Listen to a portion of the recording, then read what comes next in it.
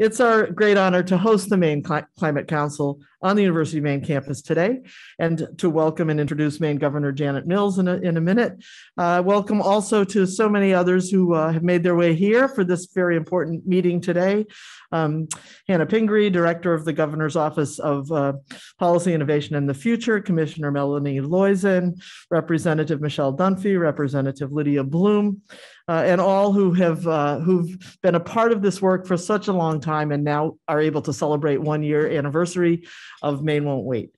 Governor Mills has made climate action a top priority for her administration and is providing the incredible leadership that our state needs right now to confront the climate challenges we face as a state, as a nation, and as a planet for now and into the future.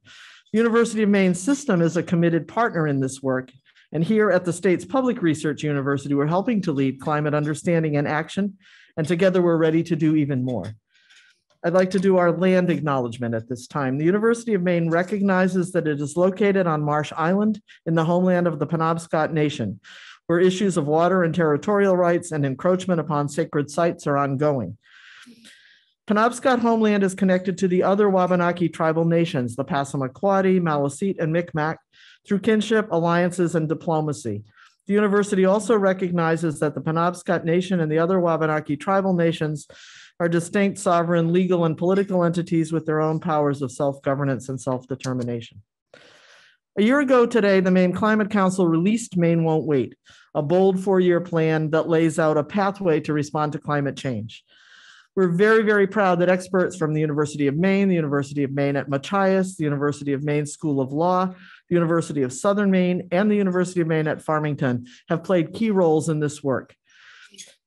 UMaine's strengths in research span the entire range of dimensions of climate. Our Climate Change Institute has a nearly 50-year history of polar exploration and discovery that has taken our researchers to the rooftop of the world, where they've contributed to the collection of ice cores and the installation of weather stations at more than 26,000 feet of elevation on Mount Everest. The Institute's Climate Reanalyzer is a platform for visualizing climate and weather data sets across the world, and it's utilized by educators, researchers, and news outlets to inform the world of how our climate is changing. UMaine is also driving world-leading innovation in floating offshore wind technology that promises to provide the sustainable energy that we need to power our homes, schools, and factories, and to realize Maine's climate goals. And I'd like to note that Professor Habib Dagher is here, the leader of that incredible work. So together, we must set our sights optimistically on the innovation and investment that we can achieve through partnership. The Climate Action Plan gives us the roadmap for that work. Developing renewable energy infrastructure and workforce, protecting our natural resources and the industries that depend on them, prioritizing equity throughout this work, and so much more must be a part of our shared strategy. And the University of Maine system, and particularly the University of Maine, are ready. We're committed to action that's immediate and impactful. As was announced earlier today, UMaine is collaborating with several local communities on a regional climate action and adaptation planning effort. I'm also very pleased to share now that UMaine has committed to reducing its net Scope 1 greenhouse gas emissions to zero by 2030, shortening our original Scope 1 timeframe to net zero by a full decade. That will require the work of all of us to make this work. And to help us meet this commitment, we're currently studying the development of a new central steam plant that would run on renewable fuel. The proposed plant would provide renewable thermal energy for over 80% of the campus thermal load, thus reducing our steam plant's fossil carbon emissions by more than 80%. We also have plans in place to reduce campus electrical and thermal demand through infrastructure upgrades and have significantly increased our annual procurement of renewably generated electricity. Moving forward, the UMaine Office of Sustainability, the Office of Facilities Management, and the UMaine System Office of Capital Planning and Project Management are committed to increasing the performance of new and existing buildings through higher operational energy efficiency standards and net zero carbon construction. I'm also very excited to tell you that we're collaborating closely with partners and stakeholders to establish the University of Maine as the coordinating hub for ongoing research that supports the work of the Maine Climate Council as called for in Maine Won't Wait. Thanks to the administration's leadership, Maine is aggressively responding to the climate crisis through research, education, and outreach, Maine's land grant, sea grant, and space grant university will be a committed partner, and I hope an essential resource in ensuring that Maine's continued leadership in working toward a thriving future for Maine is successful. Again, welcome to this wonderful event. Thank you for coming to Orono to be with us and to have your meeting for your Climate Council, and we look forward to the partnerships as we go forward. With that, it is an honor to introduce Governor Janet Mills.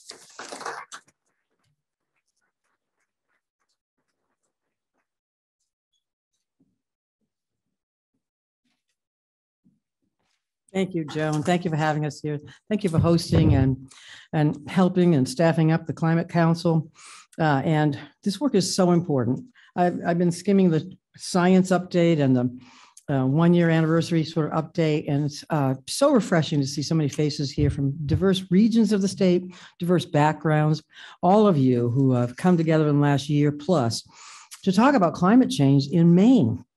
And we're seeing actions at every level. And it's amazing when you start to change the vocabulary, change the culture of a place, to begin, as Lydia Bloom has done in the legislature with her Seacoast Caucus, understanding and bringing home the impacts of rising sea levels and warming seas and the ticks that Professor Fernandez mentioned earlier, and all the different aspects of climate change that we're seeing, movement of the lobsters, drought, and then heavy rains, extreme weather conditions, how to mitigate, how to first acknowledge that it exists, understand it, and then move on. And we're seeing so many great things happening whether it's Habib's excellent work on floating offshore wind platforms and cross-laminated timber and bridges in a backpack and all those wonderful things that the university is doing in the Advanced Technology Center, for Maine and inventing new uses for forest products, biofuels and nanocellular technology. And when we're seeing things in Madison, Maine, using wood products for insulation of homes and businesses. It's amazing. Things are happening across the state of Maine. I went to a baseball bat manufacturing, a small plant in Dover Foxcroft. And for years, they had been dealing with tons of waste. They take a 16-pound cube, a solid block of wood, and then the ultimate bat is 8 ounces or something. All that waste. And they bought a machine and they reinvented themselves. And now they take the wood waste and make it into blocks for firewood, for fire starters. People are reinventing things and the way they do things.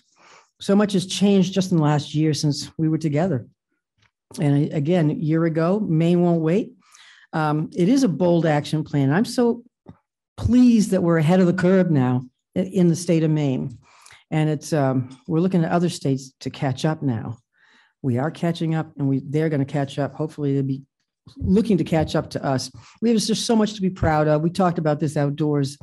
The thousands of electric vehicles, more than 6,000 sold this past year or so, even in the course of a pandemic and with supply chain issues as they are.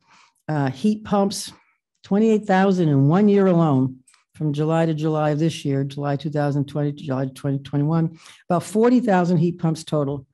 A ton of them are in the Blaine house. Some of them aren't working, but we're going to change that. There's 23 heat pumps in the Blaine house. And I won't take credit for that, but I will take credit for the solar panels, 24 of them on the garage, the roof of the garage at the Blaine house. And with that tracking device, a huge tracking device, we kiddingly call it our drive-in theater movie screen. But we're saving about 25% on electricity costs just in the Blaine house with that mechanism. So we're seeing those kinds of actions all over the state of Maine. And working with communities now, getting into the local levels, talking to people about what's really on the ground and in the water and how we can help towns and cities and counties and regional groups. I love to see the Greater Portland COG and those kinds of entities looking to, tighten up their transportation issues, looking at using the federal infrastructure money for bike paths and other alternatives to fossil fuel vehicles and whatnot, and rural transportation. When I grew up in Farmington, there was the Blue Line that came up twice a week, I think, from Lewiston, and that's how you got out of town. And even that stopped after a while. There's now no railroad line through Farmington. There's no bus line, and things are going to change. And an electric bus, an MDI, amazing, and it's going to be a payback for the town, for the school district. The savings in fossil fuels, with the increase in gas and oil prices now, we've got to do everything we can to wean ourselves off of fossil fuels. You know that more than $4 billion a year goes out the door, goes out of our pockets and into out-of-state and international fossil fuel companies just for us to pay for heating oil for our homes.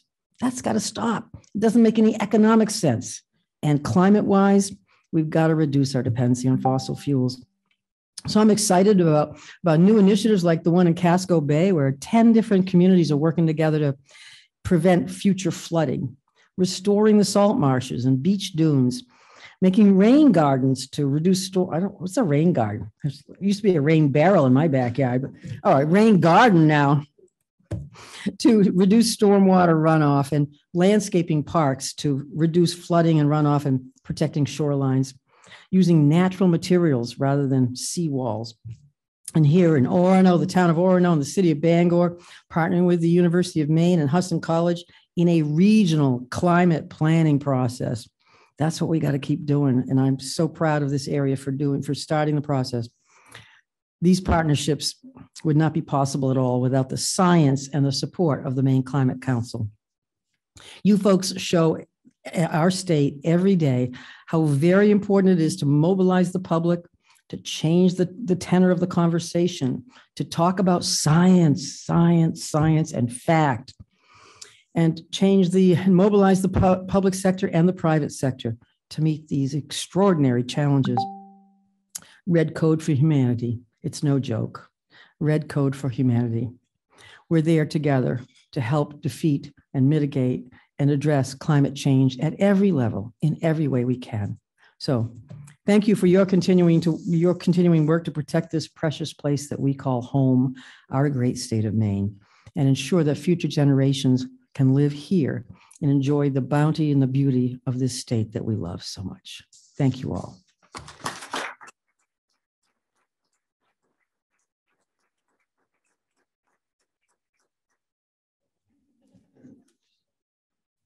Thank you, Governor, for those remarks. And as the Governor said, one of the very important things that this council has done is to have an emphasis and a focus on science. And so it is my pleasure to introduce our co-chairs for the Science and Technical Subcommittee. Dr. Ivan Fernandez is a soil scientist and distinguished Maine professor with the University of Maine School of Forest Resources and Climate Change Institute. He's also a member of the Climate Council and co-chair of the STS subcommittee. Dr. Susie Arnold, a new member joining us with the Climate Council, is a marine scientist with the Island Institute. In her work, Dr. Arnold focuses on the impacts of climate change and ocean acidification on marine resources and fishery-dependent communities. She is a new third co-chair of the subcommittee.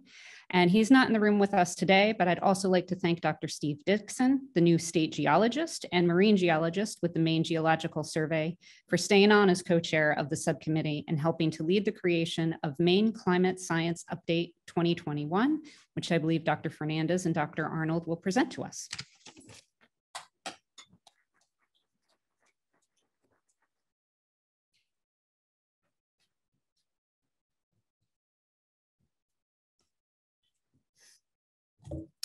Well, good afternoon, and thank you for the introduction, Commissioner Loisem, and thank you for all of your leadership, Governor Mills, and I don't know where our president went, but our own president, Ferrini-Mundy, here at the University of Maine, and a number of distinguished guests and colleagues in the room this afternoon. As Commissioner Loisem indicated, my charge here, or our charge here this afternoon for a few minutes, is to talk about the update report that you have that I think has been distributed from the Scientific and Technical Subcommittee. And I'll talk a little bit about certain components of that relative to its content. And then I'll turn it over to my able colleague, Dr. Arnold, to complete the task. Before we do, I certainly have the honor of being in the presence of my governor, and I want to take a sidebar for a minute to say, during the campaign, I was driving home one evening in my little Tacoma pickup truck, backing in my driveway. It was dark, and the phone rang, and it was you, Governor. And you talked about your campaign and your initiatives briefly.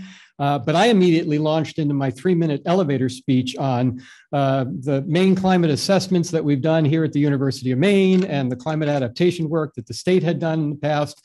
I got into my driveway, turned the engine off, and then you launched into your climate spiel. And you're still talking. You did a far better job than I do. So in all seriousness, thank you for your leadership in moving us forward. So, well, I guess I still have to point it this way. Or not. There we go. So the Scientific and Technical Subcommittee of the Maine Climate Council is a 31-member committee, bipartisan representation from the legislature, and then a whole bunch of really, really talented scientists from throughout Maine. As probably everyone knows, last year we completed a comprehensive assessment, 370-page light reading about the impacts of climate change in Maine, its consequences, its changes, and the projections going forward. This update is not an update for that comprehensive report. We will again do a comprehensive assessment in support of the work of the council and the working groups in anticipation of the quadrennial update of Maine Won't Wait in a couple of years. This is an update sort of midstream to just remind folks that the climate is still changing, that science is still taking place, and that we're doing a lot of work, as is evident in the documents that you have, and yet there's still a lot of work to be done. So this report has really 3 short sections. I'm going to talk about the first 2 quite briefly, and then turn it over to Dr. Arnold to talk about the third one. The first one is climate in the news in 2021. And so this is really pointing to what we all recognize is you can't pick up a paper or listen to the radio or watch TV without often hearing about climate events around the world. News is not science. So today's news is tomorrow's science. As these events occur, they are consistent with what was predicted. They are consistent with what we are experiencing increasingly year in and year out. And they are consistent with the science that later on tells us what percentage was attributable to rising greenhouse gases, what the increase in frequency was, what are the mechanisms behind it. That's the science. Nevertheless, looking at the news and the news events obviously is an expression of our changing climate in real time. And so in 2021, much like every year in the recent years, we've seen a cascade of climate events. We saw early in the year an Indian Himalayan glacier that was melting faster than anticipated, that burst, took out 2 hydroelectric plants and destroyed lives and obviously a tremendous amount of economic damage. Flooding events began early and were evident throughout the year with a 2-foot rain in 24 hours in Hawaii on March 7th, followed by flooding in China, Germany, the US, and Italy, which set a European record for 29 inches in 12 hours. In August, it rained at the summit of the Greenland ice sheet for the first time. Hurricane season started out as another record breaker with Claudette, Elsa, Grace, and Nicholas in the news, but the pace of hurricanes slowed mid-season. Yet it was still the 2nd year in a row that we ran out of Greek letters to name these tropical storms, 21 in total, 3rd highest on record. IDA captured our attention, and I suspect everyone remembers it being in the news. It hit the southern coast as a Category 4 hurricane, making landfall on August 29th, coincidentally, the 16th anniversary of Hurricane Katrina, leaving devastation in Louisiana and Mississippi, only to traverse the eastern seaboard, bringing extensive flooding to Pennsylvania, New Jersey, and New York. Ida was the largest storm to hit the region since Hurricane Sandy, with $64.5 billion in damage, 96 deaths, and ranking as the 5th most costly weather disaster in world history, according to NOAA. Here in Maine, we experienced a number of torrential rain events again in 2021, with notable news items that we probably all saw. 5 to 6 inch rainfall occurred in just a few hours in Down East Maine on June 9th, and it destroyed over 10 miles of the carriage trails in Acadia National Park. It took the Park Service the rest of the summer to repair. Another example being in October, there was a downpour in the mid-coast area with power outages and flash flooding. Lest we just talk about the wet side of extreme events, we also saw a heat wave hit the Pacific Northwest this summer in June and July. The famous heat dome that some scientists early on identified as being impossible to occur the way it did without the impacts of the greenhouse gas forcing. Half the nation was in drought by midsummer, including all of Maine, once again. However, fortunately this year, as compared to last year, midsummer rains brought relief in Maine, but not so for the western part of the United States. And certainly our agriculture in Maine benefited by those rains.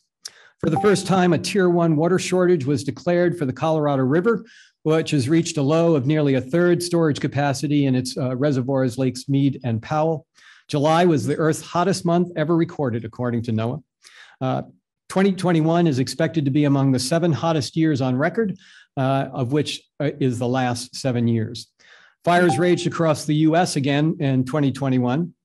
As of November, the National Interagency Fire Center lists over 52,000 year-to-date fire incidents in the U.S., burning over 6.6 million acres, with a 5-year average fire suppression cost of $2.3 billion per year. Smoke from the fires traversed the United States and arrived blanketing Portland, Maine, our Portland, on July 28th. As of October 8th, the U.S. has experienced 18 weather climate disaster events with losses exceeding $1 billion that included drought, flooding, severe storm, tropical cyclone, wildfire, and winter storm events. Nearly 1 in 3 Americans live in a county that was hit by an extreme weather disaster this summer. Clearly, climate change, the intensification of the climate cycle and extreme events are part of our day in and day out life that we live now throughout the planet, as well as here in Maine, and that is anticipated to continue. And as the science teases apart the realities and the data collected for all of this, we learn more and more about the role that rising greenhouse gases and other factors of human intervention and natural causes contribute to these phenomena. Okay, so that's in the news. The second part of the report has to do with important science internationally or nationally. And we talked about this, we as a council in September at our 3rd quarterly meeting for this year, particularly focusing on the IPCC report. Now, I'm not going to repeat what we talked about during that, nor am I going to move the slide forward, I guess. Whoop, there we go. In August, the Intergovernmental Panel on Climate Change released the AR6 report, assessment report number 6. They've been doing this periodically since 1990. And as usual, the first installment was the physical basis, which captured a lot of the news cycle and obviously was an important piece of science that was that supported COP26 in Glasgow earlier this fall. As you recall, the report pointed out that not only are climate indicators changing, but they're accelerating in their rates of change. The changes in global surface temperature relative to 1850 to 1900 are more rapid than they have been in the last 2,000 years.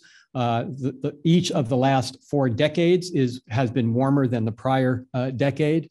And a number of the other indicators of climate change, as we detail in our report, are also increasing and accelerating.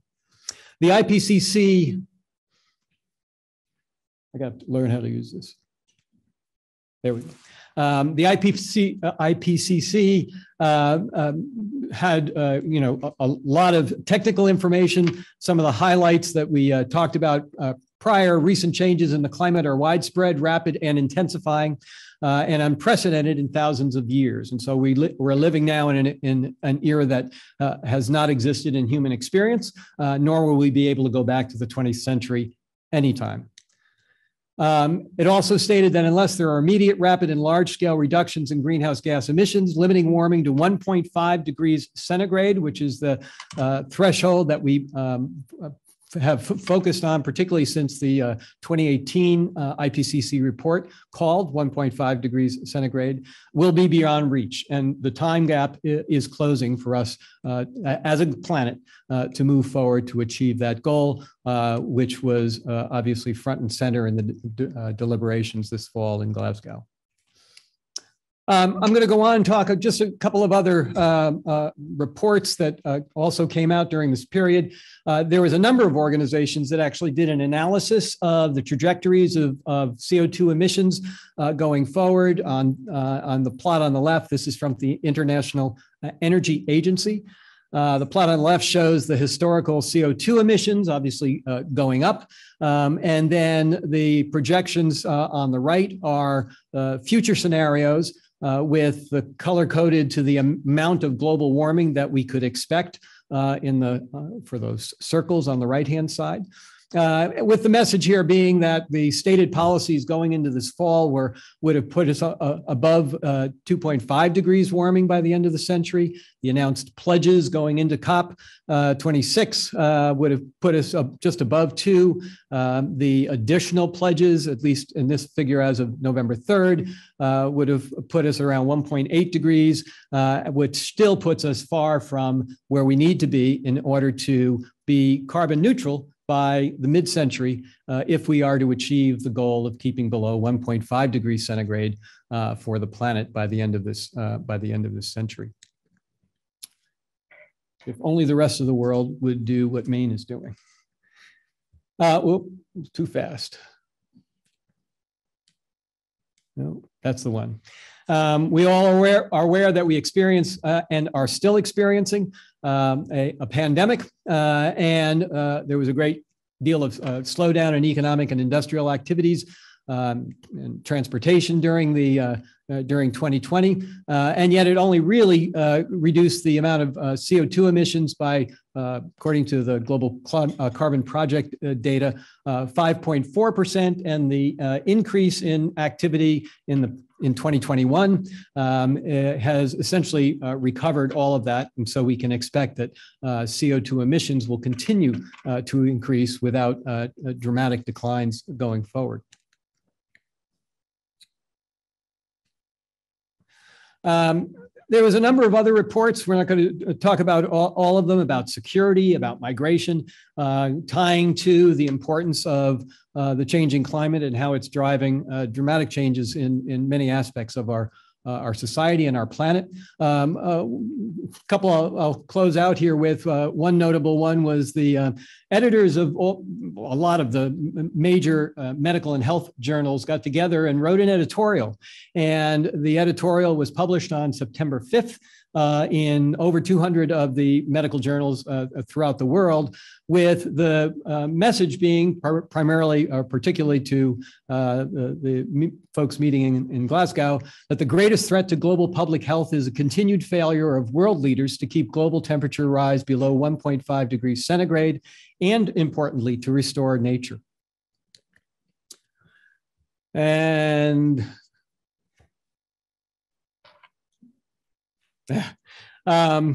the last study I'll just point to that we mentioned in our report was this one that appeared in Science, and this one I think is particularly important in the sense of our obligation to the generations that will follow. These scientists did an analysis of children born in 2020 as compared to a cohort of children born in 1960, and looked at the anticipated exposure to extreme events. And the plot here is just showing you data having to do with exposure to heat wave.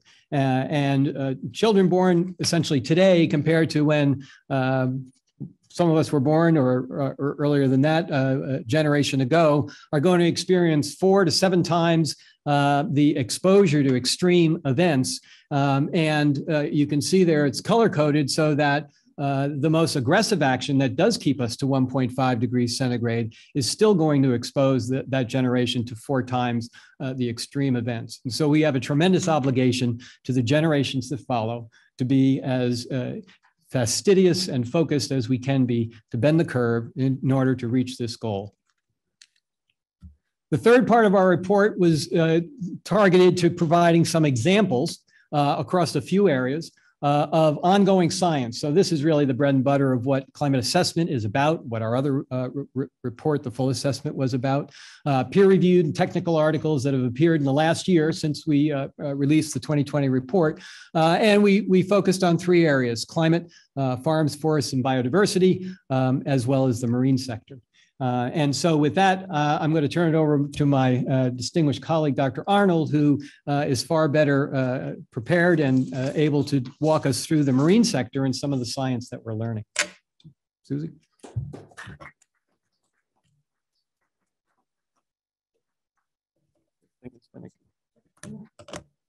Anxiety. Yeah. Do you have a plug? Yeah. I'm going to have my computer up here so I can see my slides and see you. There we go.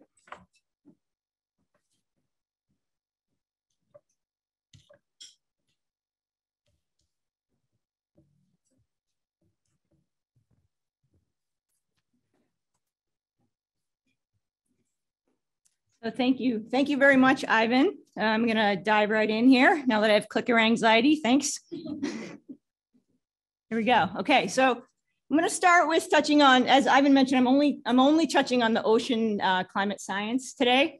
So I'm going to dive right into a few topics here, one of which is the changes in ocean circulation and how they're impacting the Gulf of Maine here. So I'm just going to familiarize you guys with a few features that will come up later in the talk here. So as you're probably very well aware of, we've got the Gulf Stream bringing warmer water up into our region. We've got the Labrador Current coming down, bringing colder water from the Arctic. This stands for Grand Banks. This is the tail of the Grand Banks. Here we've got the Gulf of St. Lawrence, the Western Scotian Shelf, the Bay of Fundy. This is the Gulf of Maine and the Northeast Channel, and then Georges Bank over here.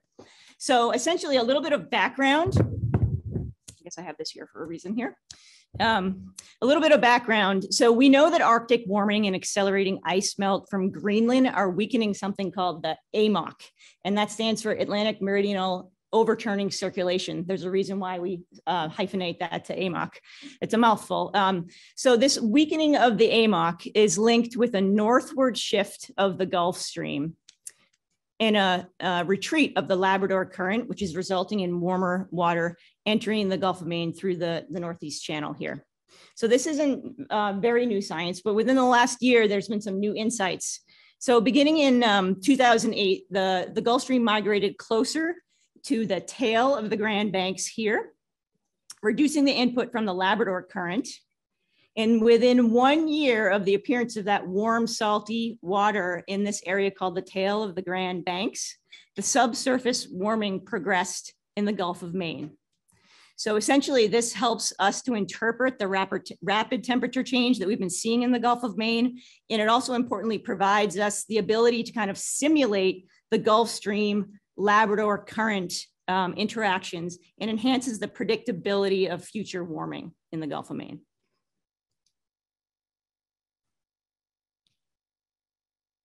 Okay, so we've been measuring ocean temperature in the Gulf of Maine for quite some time. This slide here shows temperature at the sea surface in the Gulf of Maine going back to about the 1880s. And this is a new interactive dashboard that's on the Maine Climate Council website. And what you can see is this dashed line here is sea surface temperatures or annual temperatures from 1880 to about current day.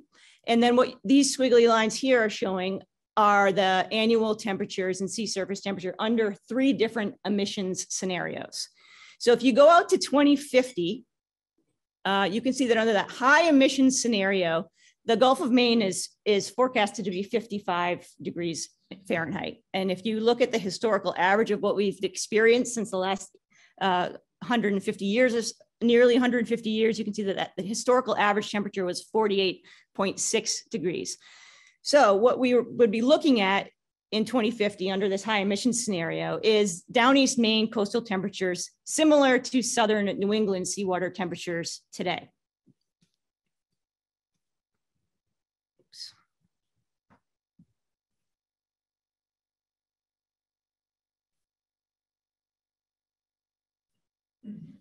Thanks.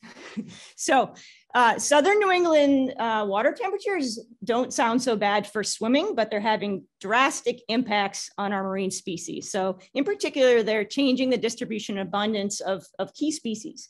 Well, what we can see here is that change in the distribution and abundance of the American lobster, our leading fishery here in the Gulf of Maine. If you look over here at this panel on the left, what you're looking at is biomass of lobsters per tow back in the early 1970s. The reds here are indicating higher biomass, so more lobsters caught in the tows, and the blues are indicative of lower biomass per tows. So you can see these hotspots of biomass abundance are located kind of off Cape Cod and in southern New England.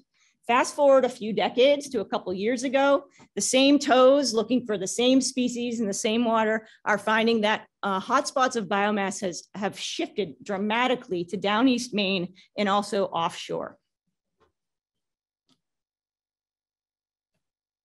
Next slide, please. Thank you. So what we know is that these changes in temperature are not just impacting fisheries, but they're also having drastic disruptions in predator-prey dynamics. We know that marine species, and this is marine ectotherms versus terrestrial ectotherms, marine species have a much higher sensitivity to warming and faster rates of colonization than terrestrial species. We also know that local extirpations related to warming have been twice as common in the ocean as on land, and species turnover is faster in the ocean. So I'd be remiss if I didn't share with you a recent review paper that was published by lead author Andy Pershing, former chief scientist of the Gulf of Maine Research Institute and member of the Maine Climate Council and Scientific and Technical Subcommittee. So Andy and many other colleagues from Maine institutions and elsewhere published this great review paper entitled Climate Impacts on the Gulf of Maine Ecosystem, a review of observed and expected changes in 2050 from rising temperatures. And essentially they look at some key species going out to 2050 and make some predictions about what populations will look like for these key species. So you can see these arrows here where the authors are projecting declines in populations of lobsters, of cod, of this key species called Calanus finmarchicus, which is a zooplankton species that is essentially the basis of our marine food web here in the Gulf of Maine, declines in herring, also declines in some seabirds like Atlantic puffins. The horizontal arrow here is indicating that we're projecting changes in migration patterns of things like endangered whales. But then we're seeing some increase in species like longfin squid or black seabed, which are warm water species that we're seeing more commonly already in the Gulf of Maine.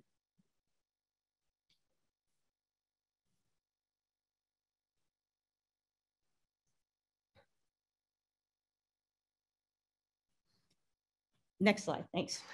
Okay, so we're also seeing changing predator-prey relationships having huge impacts on fisheries. So this example that I'm going to share with you has to do with northern shrimp and the subsequent crash of that fishery. So we know that the fishery has been closed since 2013 and it has not been reopened since. And it was closed following an extreme marine heat wave in the Gulf of Maine in 2012. And essentially, these new findings from this paper here published this past year have shown that yes, the decline has a lot to do with water temperature, but it also has to do with the introduction of a new voracious predator in the form of a longfin squid that entered the Gulf of Maine in this particularly warm year. So it entered the Gulf of Maine earlier in the spring of 2012 when we had that early onset of spring. And at that time, it coincided with the female shrimp inshore.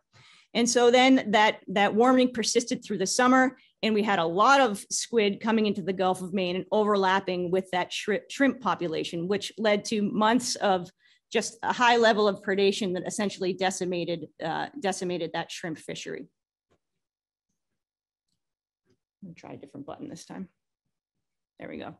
Okay, so something you've been hearing a lot about on the news recently are endangered right whales. And so there's a really important paper that's come out in the last year talking about the impacts of changing ocean conditions on the North Atlantic right whale. And so you'll remember I spoke about this kind of regime shift that happened in the Gulf of Maine right around 2009. Well, this paper analyzes the impacts of these changing ocean conditions on this species here. So it does it basically looks at two decades, 2000 to 2009 and 2010 to 2019. And essentially from 2000 to 2009, that Gulf Stream wasn't yet meandering and that warm water was not yet entering the Gulf of Maine. So we had high prey availability for right whales, mostly in the form of that Calanus finmarchicus zooplankton species. We saw the North Atlantic right whale summering in their kind of traditional foraging grounds in the Gulf of Maine, particularly in the Bay of Fundy here, and also offshore in the Gulf of Maine. And they exhibited higher calving and lower mortality rates during that decade. So fast forward to the next decade, we had the Gulf Stream meandering, a lot of that warm water entering the Gulf of Maine, resulting in lower prey availability for the whales. That summer foraging had shifted away from the Gulf of Maine and into the Gulf of St. Lawrence. And we saw lower calving and higher mortality rates of this endangered whale. Oops. So I'm going to switch gears here a little bit, shifting away from fisheries, but still staying somewhat on the topic of ocean circulation, but moving to how that impacts as causes of sea level change. So we know that the majority of sea level rise is caused due to volumetric increase. So that is basically the melting of land-based ice sheets, as well as thermal expansion, because we have warming water expanding. But there's also other factors at play, including ocean circulation and gravitational forces. So in the last SDS report, we talked about how that weakening AMOC is resulting in increasing sea levels in the Gulf of Maine. So I won't touch on that concept here, but I do want to touch on a few new pieces of information that have been brought to our attention over the last year. This is not a new concept, how the lunar nodal cycle impacts sea levels, but it has some pretty immediate consequences for us here in Maine. So I wanted to bring it up. So basically, the lunar nodal cycle is a natural cycle of the orbits of the Earth and the Moon, and it exaggerates and mutes tides on Earth, and thus enhances or suppresses the effects of sea level rise. So what we're looking at here in this panel is, happens to be data from Miami, but it's just an example. We're looking at the sea level rise linear trend here in blue, and then over it, we have this, this lunar nodal cycle. And what I want to bring home here is that we are currently in a downward phase of the lunar nodal cycle, which is reducing the impacts of sea level rise, particularly over the next few years. So here we are in 2021, this dashed line. After about 2025, we'll start the upward phase of this cycle. And by 2030, or a little sooner, the rate of sea level rise will likely rise significantly over this linear trend here for about a decade, from about 2030 to 2040. So this possible temporary reprieve that we may be experiencing over the next few years should not mask the fact that it will be replaced by an even faster rate. So that's important when it comes to our preparation for that decade. Okay, so basically, we have been and we will continue to track rising sea levels here in Maine, and we have 5 tide gauges. Here's another really neat interactive dashboard coming out of the Maine Climate Council. Essentially, this is the data from the Bar Harbor tide gauge, and what you are seeing here is sea level variability by month in Bar Harbor. So this is the historical average line right here. These are the lows by month, and these are the kind of record high months here. And the black line is showing you the current year, so 2021. And unfortunately, we're doing a lot of record breaking at all the tide gauges. And you can see here, if you look at September and October 2021, saw record high monthly means at that tide gauge. On the interactive dashboard, you can also look at the rate of rise since the instatement of that tide gauge, which was 1947. So you can have a nice long rate to look at. And then if you compare that rate in the last 25 years, you can see that it is in fact increasing. Okay, as I mentioned, I'll just reiterate this. As I mentioned, 2021 broke a lot of records for sea level rise, not just the Bar Harbor tide gauge, but all of the tide gauges. So I won't read through this, but as you can see, you don't see many dates from the 1940s or 50s on this chart. They're all in about the last decade. So just a little bit more bad news, and then I promise I'm going to end on a high note. So something else to be aware of related to the new science that's come out in the last year has to do with changes in storm tracks and activity. So some background that we knew already is that tropical cyclone or TC activity is changing with a warming planet. So some things that we knew already were that they are increasing in occurrence and intensity. They are coming along with more precipitation, and they are increasing in their storm surge that are the flooding of storm surge that are associated with these tropical cyclones. So a couple new insights that are important are that the tracks are in fact shifting poleward and westward. That's bad news for us, potentially impacting unprepared regions not typically affected by intense tropical cyclones. Also, tropical cyclone activity close to land is increasing, and we're seeing increased stalling of Atlantic tropical cyclones with a substantial increase in risk to coastal regions. So basically what you're seeing here are 2020 Atlantic storm tracks, and they're shifting poleward and westward. And then the major take homes from this paper here are that tropical cyclones are declining in their distance from land, meaning they're getting closer to land, and that the percent of them that are entering coastal regions is increasing, and that the time that they're spending in coastal regions is also increasing. So as promised, I'm going to end on some positive notes, which have to do with the advances in climate services of farmed seaweeds. So we have some great potential here in Maine around this area because of our vast coastline and of our previous success in farming seaweeds. So these figures here come from a paper modified by me, but the paper is by Carlos Duarte. And essentially, he and his co-authors are emphasizing the real need for farming seaweed globally in order to meet several UN Sustainable Development Goals. So I found this to be very interesting and worth sharing. So what you'll notice here is that all of the ecosystem services noted in this paper that come from farming seaweed, they all ladder up to this UN Sustainability Development Goal of climate action. And I'll bring your attention to those ecosystem services that are in this box here, because these are ones that we are particularly focused on here in Maine.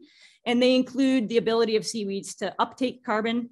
They include the ability of seaweeds to increase pH or locally ameliorate acidification. And they include the ability for seaweeds to actually assimilate nutrients, essentially meaning that they take up nitrogen and phosphorus and other nutrients that we have in coastal zones that we have too much of in coastal zones, in fact. Another thing I wanted to bring your attention to is the importance of what we do when we harvest the seaweed, which is that it can be a substitute for products with much larger carbon footprints. So first and foremost, food. Also bioenergies, bioplastics, even food additives for cows, which we have billions of on the planet, and they actually emit a ton of methane. So by adding seaweeds into their food, it's possible that we could reduce their methane-rich burps. It's no joke. Okay, so finally, in conclusion, obviously the evidence of a changing climate and its effects are ongoing, as is the science that the Maine Climate Council looks to in guiding the implementation and updates to the Maine Climate Action Plan. And I think I'll take my STS hat off for a minute and just provide some personal insights. I think that we're all reminded of the impacts and consequences of climate change every day, either through our personal experience or the news that Ivan presented here. And I think that demonstrating the biological and the physical consequences is relatively straightforward. I don't think it's something that we can really deny anymore. I think the more complex nut to crack is the human dimension of behavior change. I think it's extremely complex. And so Ivan and I have done our best to present what we think are the key messages that we presented in our report. And I want to acknowledge that these are our key messages, but they may not be your key messages, and they may not be the key messages that resonate with your constituency. So as a call to action, I would challenge you and listeners today to come up with your key messages. They might not have to do with biodiversity or forests or marine life. They might have more to do with public health or children, like Ivan mentioned in that report, or the economy or the elderly. So I would challenge you to think of who your audience is and what messages will resonate with them, because I think that is what is important to prompt behavior change. So I wanted to thank the governor, and also to ensure everyone that we will continue to do our best to have Maine continue to lead and continue to address the barriers to adopting change. Thank you.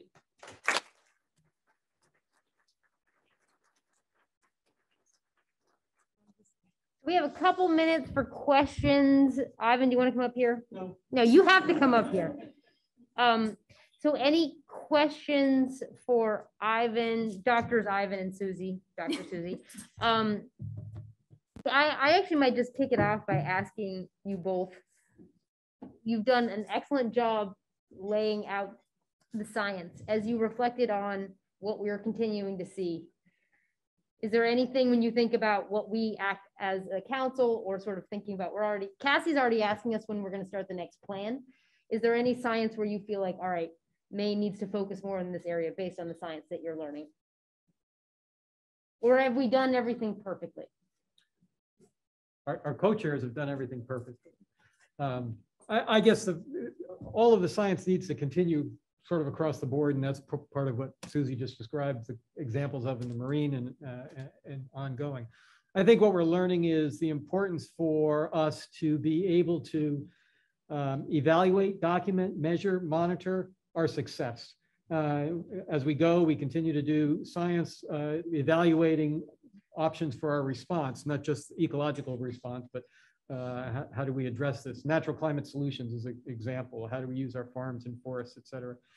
But embedded in that challenge is, how do we measure that progress? And so how do we know that we've succeeded 5 and 10 years from now relative to storing carbon in these natural resources, or in blue, or in the marine sector, in blue carbon, as it's called. So I don't think anything jumps out. And, as you hear from what we describe in the science, if the world was on the same trajectory that Maine was on, we'd be in a lot better shape. I think we just need to stay the course with our plan, revisit it, as we will on a quadrennial basis, and identify priority research needs as we go in the implementation. So I think, good job. Yeah, the only thing I would add that I already spoke about was that eye-opening piece of, we may be in this kind of lull of what we're seeing in terms of sea level rise, but we can anticipate that to accelerate pretty quickly in the next, 2030 to 2040. So we may have a window where we can act now in order to prepare ourselves better for that coming acceleration. Other questions in the room? Judy, you want to come up with this mic? Sorry to put you on the spot.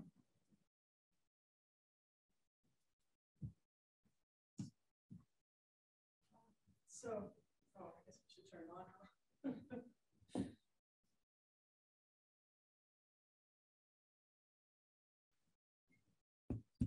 Sounds like. So thank you for the presentation and just extraordinary work. I wanted to pick up on the change in human behavior difficulty. And one of the things that the resilience group had to kind of punt on, given all that we were working on, was the whole question of getting out of harm's way and retreat from these vulnerable areas.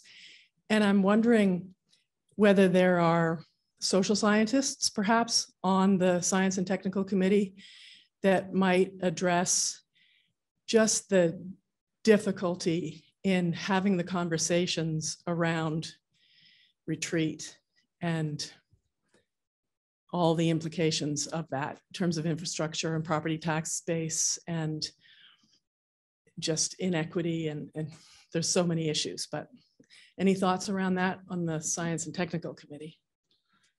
Well, so we've talked about that relative to the breadth of coverage in the Science and Technical Committee. We've got 31 members now, and we really focus on the climate system and its effects, particularly on natural resources, et cetera. We aren't comprehensive relative to the social sciences, relative to engineering, that type of thing. Some of that, we look to the working groups to integrate the science with implementation and apply sort of the skills of social sciences to do that. We have a little bit of social science experience. People like Susie work across the board, you know, sort of in the trenches. We have economists on the council that have that kind of experience, but we don't have sort of a full cohort of social scientists, given the focus of the way the STS is structured. I agree with you. That's an area that deserves additional attention. Where that best resides is, I think, an ongoing discussion for us to have relative to the structure of the council and the tasks ahead.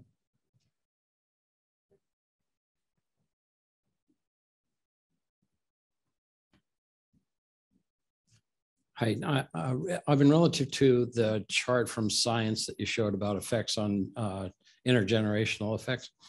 I wonder if you know if that includes just the temperature levels that were referenced, or if it builds in feedback loops that are likely to occur to accelerate those temperature levels as well. Things like peat moss and Arctic peat carbon releases and such. And a second question relative to that is, although that graphed exposure to extreme events, and as a scientist, you probably won't want to generalize, but it occurs to me that extreme events are merely one color on the palette that intergenerational effects will witness. They are likely to also witness more tick exposures and other disease implications as well. Any reflections or opinions on the generalizability of that data would also be interesting. Thank you. So I'll start. So for that, thanks, Ken. Specific study, I don't recall all of the details. Specifically, it was the standard sort of climate models going forward. They typically don't incorporate tipping points, which is the kind of thing that you're addressing. In their projections, they're sort of the tried and true state-of-the-art CMIP6 probably suite of models going forward. It did address other indicators of extreme events besides just the heat waves, although they were all sort of in that same sort of multiplier effect at the different levels. No question, there's a suite of quality of life and condition of the environment and sort of planetary health that go with that. I was thinking about that. Partly the reason we include that is it's just so compelling what we owe the generations to come. And the tendency of what we see is for, as we look at data, the increased acceleration of things like Susie was talking about relative to ocean warming or temperatures, and they're incremental. Sometimes they're a little bit logarithmic. But what really is compelling is these, what we might call as scientists, stochastic events, storms and hurricanes, what have you. And when you look at the increased frequency, it doesn't take much to go from 2 times to 5 times to 10 times. And so we see the biggest increases often in the data around those kinds of exposures.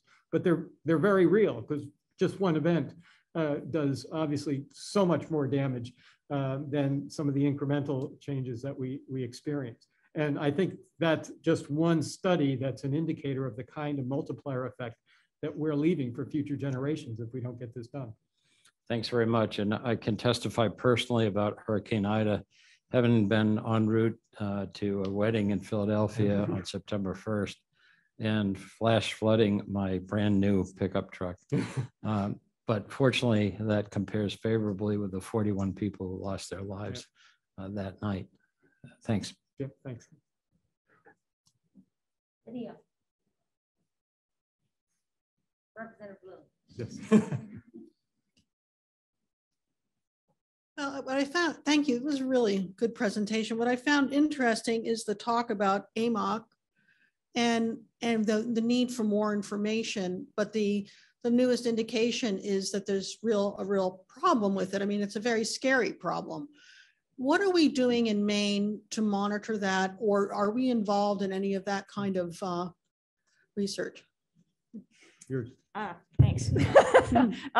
So that's probably a Sean Burkle question, Representative Bloom. But it's a great question. I mean, I talk about tipping points. I mean, with the enhanced Arctic warming and the melt coming off of Greenland, it's having a big impact on AMOC.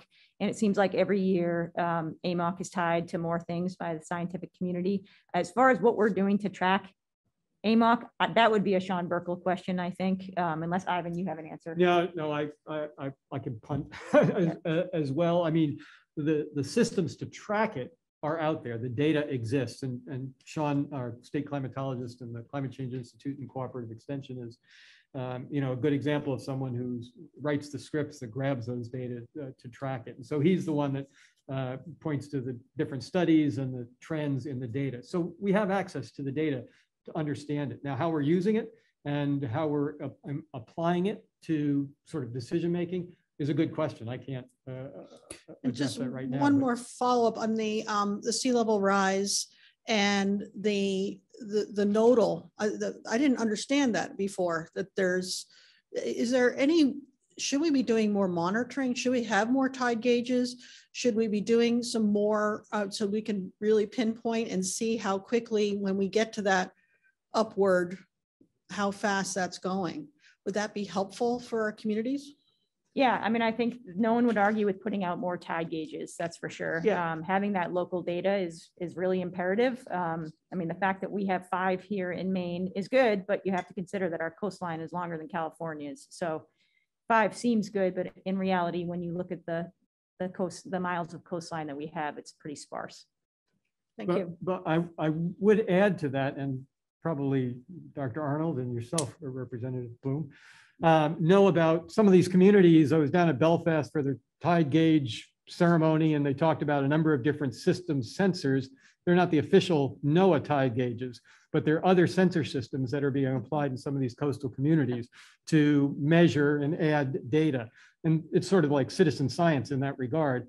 And they're doing a great job. They had multiple layers of sensor systems, for example, at Belfast, and I forget the other, Saco, and I think a couple of other communities. So I think we will have a richer data set that is above and beyond the official NOAA data, which is sort of the gold standard, but we can compare to that. So I think we're making advances. And certainly coastal communities are acutely aware of it, and many of them are interested. And you're going to include that in your next report, then I would hope. You'd include some of these other tide gauges that may not be NOAA's. We could, depending on the availability of their data relative to, is it QA'd and is it put into a platform that we can apply. I don't think we would be, as STS, the first to publish the data pre-processing, but post-processing, sure. It's harder to include that in that it doesn't have that long-term trend like the tide gauges that have been in place for 80 years. But I think it's certainly a must in terms of the citizen science efforts to bring the awareness to the community. There's nothing better than that in terms of awareness raising. Great. Well, thank you. Anything else? Anya. Also back. Thanks so much for that presentation. That was really informative.